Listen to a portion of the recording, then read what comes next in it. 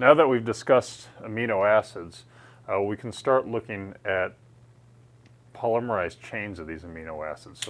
And from there we can look at macromolecules that are important for function inside of biological systems. So the first macromolecular structure we're going to look at, based on our conversation of amino acids, proteins. And from here, we can really start to think about how structure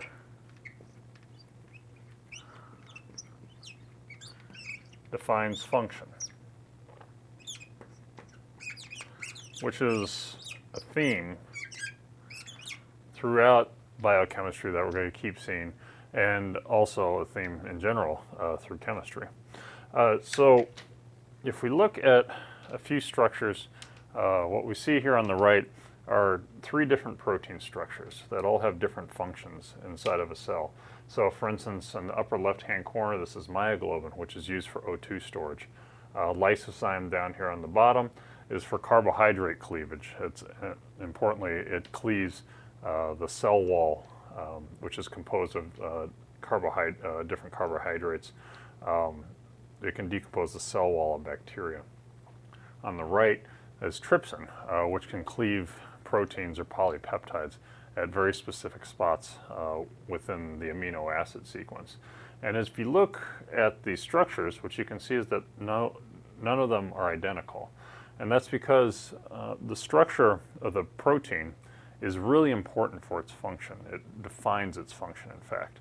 And if we have different changes to the structure, we cause a change in the function of the protein, or eliminate the original function of the protein. So when we say structure of a protein, what we're talking about is 3-dimensional structure.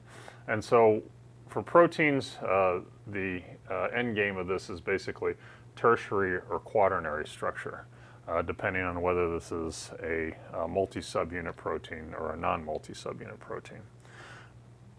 So what we're going to first discuss is what is the foundation for the structure, and that's called primary structure. And what that is that's just the amino acid sequence of the protein. This is really important because depending on what the amino acid sequence is, this causes different motifs which make up what's called the secondary structure. So you can, an example of motif is shown here as an alpha helix. But there are also things like beta sheets and several other secondary structure motifs. These then fold into each other to start making this 3-dimensional structure, which is known as tertiary structure, and then quaternary structure is for multi-subunit proteins. We'll discuss all this a lot more in subsequent chapters, but right now we're going to focus here on primary structure. So remember that polypeptides that you just learned about are chains of amino acids. They're linked by condensation reactants to form these polypeptide bonds. Here. Okay, those are different polypeptide bonds. And then, for instance, we can simplify this so that we can look at the primary structure. So for instance, if we have this polypeptide chain where there's a methionine, a histidine, a glycine, a glutamate, and an alanine, we can express this in the 3-letter codes of the amino acids. So for instance, in this case, met, his, gly, glu, alanine, or we can express this in the 1-letter code, so MHGEA. So knowing these abbreviations allows us to look at a chain of amino acids, so a polypeptide sequence, and be able to tell something about their properties. And so when we have a chain of less than 40 amino acids, we call this a polypeptide. Whereas when we have a chain of greater than 40 amino acids, we distinguish that as a protein. And the reason for this is that around 40 amino acids is when we start to see, instead of there being kind of very loosely held chains of amino acids, you get to see better defined 3-dimensional structures. And remember, this 3-dimensional structure is really important for the function of a lot of these proteins. Okay, so what can we tell just by looking at the primary structure? So again, like I said before, that the primary structure is really important on influencing the three-dimensional structure of the protein. However, it's really hard to predict that just by looking at the primary structure. But there are certain things that we can figure out just by looking at this amino acid sequence. For instance, we can see the molecular weight. We can predict the UV visible absorbance spectrum. We can predict the PI, and we can predict the possibility of disulfide bridges forming. So we'll break this down a little bit. So as you would expect, so these are several proteins. These are the number of amino acids residues that they have in their amino acid sequence, and these are the molecular weights. And you see, for instance,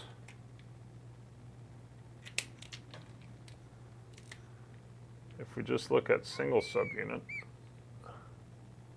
it's really hard to see.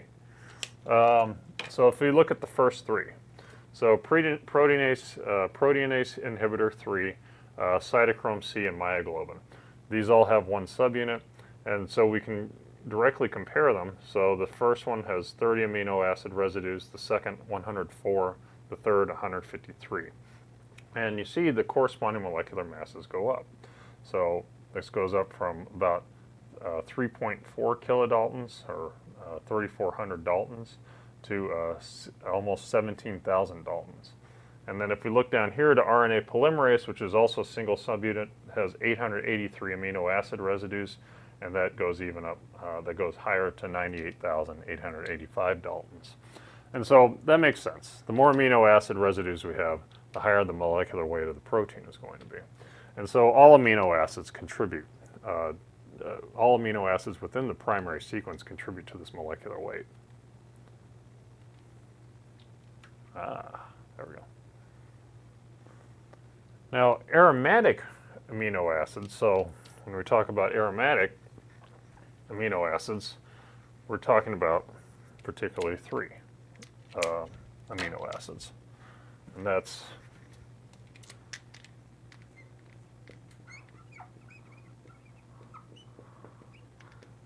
going to be phenylalanine, tryptophan, and tyrosine. And just for fun, here's their one-letter codes.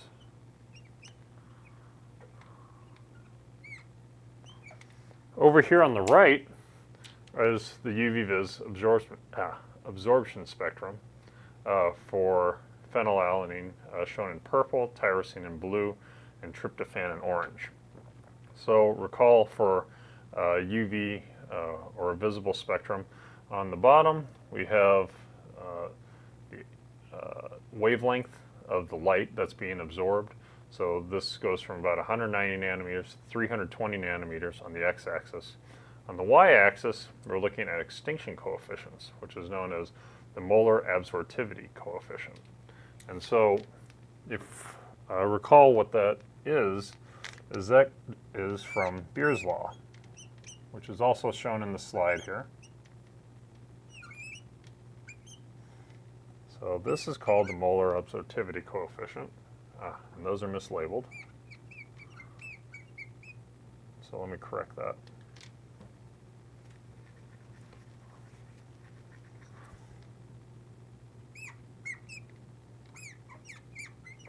Molar absorptivity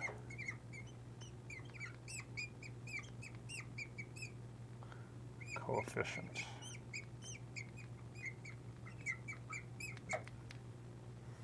Okay, this is the absorbance.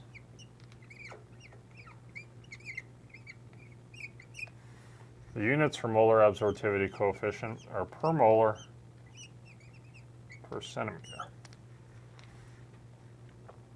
And then these other two are correct in the slide, so this is path length.